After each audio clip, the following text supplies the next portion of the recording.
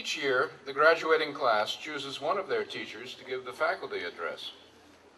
This year's faculty speaker came to Robert College in 1998 and since then has built a well-deserved reputation for classes that are masterpieces of meticulous preparation, intellectual challenge, and sheer showmanship.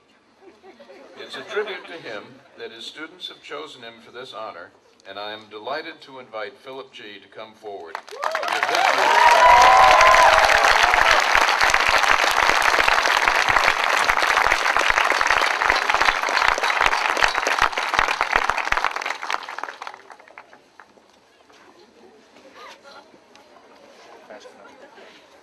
Good evening, ladies and gentlemen. It gives me great pleasure, in fact it gives me enormous pleasure to speak to you this evening. The only problem is I don't know what to say to you. So I asked Mr. Phillips for advice and he told me, he said, just be yourself. And I asked Miss Kelly for advice and she said, just be yourself. But then I asked Mr. Esposito for advice and he said, whatever you do, don't be funny. Don't be funny. And I asked Miss Stanley for advice and she said to me, if you say that, I'll walk out of the graduation ceremony. So this evening, I won't say that. I'll try to be myself and I'll try to be serious. The problem is I can't be serious. I can't be myself and be serious. So I'm confused. Scott Fitzgerald said that the test of a first-rate intelligence is the ability to hold two opposed ideas in the mind at the same time and still retain the ability to function. And that encouraged me to be serious. It encouraged me about being myself and being serious at the same time. But then I remembered what George Orwell, he called it doublethink, and he saw it as a very negative quality. So I turned to my favourite poet, Philip Larkin, for help. He said in a poem called This Be the Verse, which I think some of you might know, he said something about your parents. I can't quite remember the exact words, but he said something like this: They mess you up, your mum and dad. They may not mean to, but they do. They fill you with the faults they had and add some extra just for you.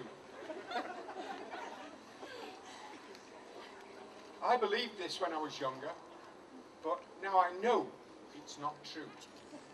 Or at least I can hold two opposed ideas in the mind at the same time and still function. You've got to remember your parents have helped you through 5 very long and harsh years, according to one young man in the audience tonight. And you should remember that this is your parents' big day too. So, here's my first serious advice. Think about your parents today extra carefully. Number 2, try to function when you have to deal with 2 opposed ideas in your mind.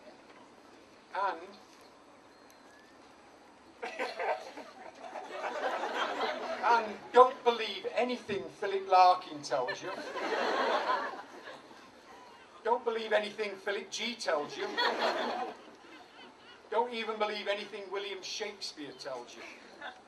You've heard of Shakespeare, haven't you? This is something that Macbeth said. Have you heard of Macbeth?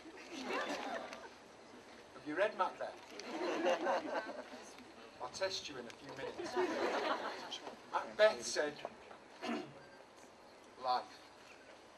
life's but a walking shadow, a poor player that struts and frets his hour upon the stage, and then is heard no more. It's a tale told by an idiot, full of sound and fury, signifying nothing. Tale told by an idiot. Shakespeare, you've got to remember, Shakespeare was very depressed when he wrote that.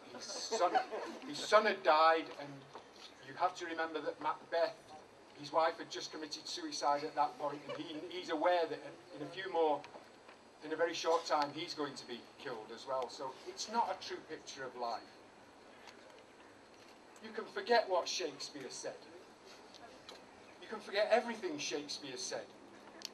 I'm sure quite a lot of you already have.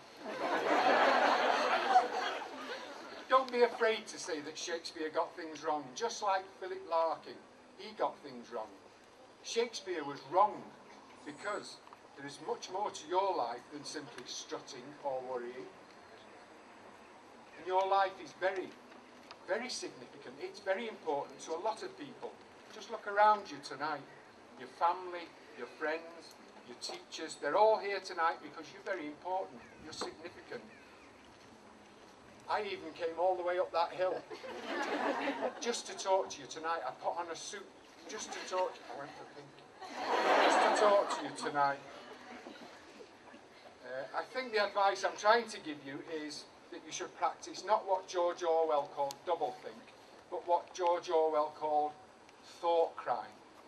And thought crime is really just looking at things from more than one angle and not being blinded by what you're expected to believe. A very great sociologist called C. Wright Mills said two things which I think about almost every day. He said that you should be one mind that's on its own confronting the problems of the individual and the society. He meant that you should do your own thinking about things. Think hard about things. Don't just accept what you're told. And he said the best way to do this was often you get the best insights by considering extremes, by thinking of the opposite. And I've always tried to think about things and not just accept what I've been told. And looking at opposites helps you do this. I think I've tried to give you some examples of thinking in opposites. So, more advice. Think in opposites, consider extremes, be a little bit sceptical about what people tell you, and sapere aude. That's Latin. Sapere aude. And it means dare to be wise. Dare to be wise.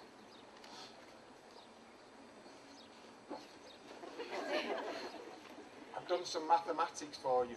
You won't be able to do this without your calculators. You can try. Okay, here's the maths test. Multiply 5 by 36 by 40. 8,000. 5 by 36 by 40.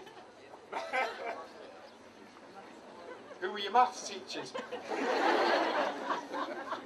5 years at Robert College by 36 academic weeks by 40 lessons per week. I worked it out. That's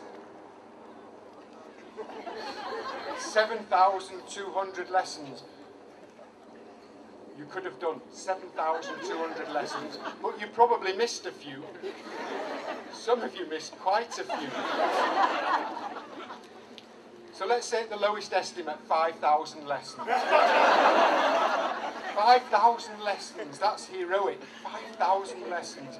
For 5 years you've had to deal with getting up early in the morning and getting to school. Or even worse, waking up in the school. You can forget all that now. Now it's over.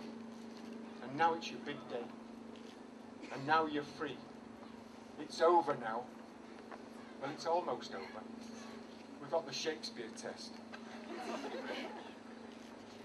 Try this one. Tomorrow and you did read it.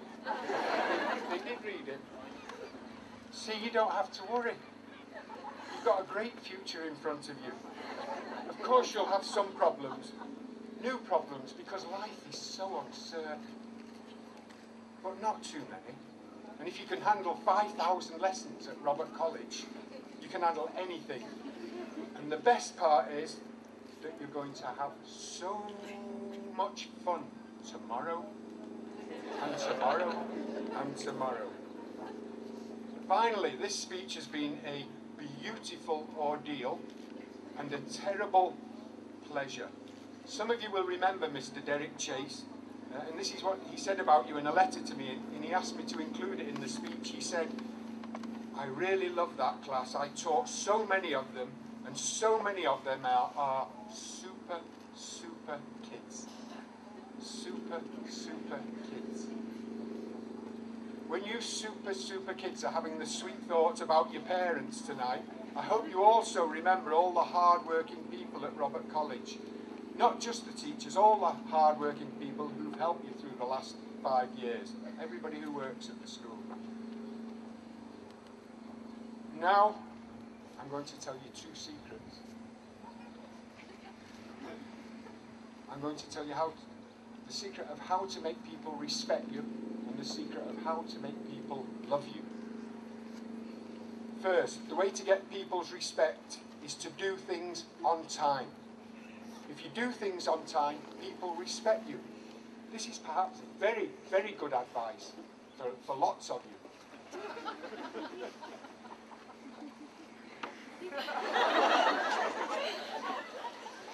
The way to get people's respect is to do things on time, but the way to get people's love, especially headmasters and students, is to finish things on time. I've had my 5 minutes of fame. Thank you for listening. This is a great day. I won't ever forget it. Listen carefully now. Sizi seviyorum.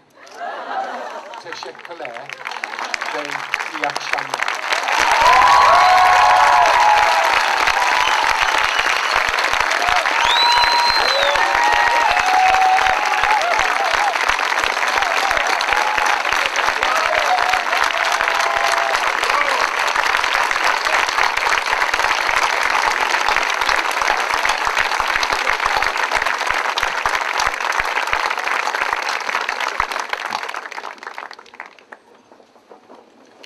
Thank you, Mr. G, very much. I don't know if all of you know the tortures that Mr. G went through ever since you asked him to do this speech, but I can guarantee you that every one of his colleagues knows very well.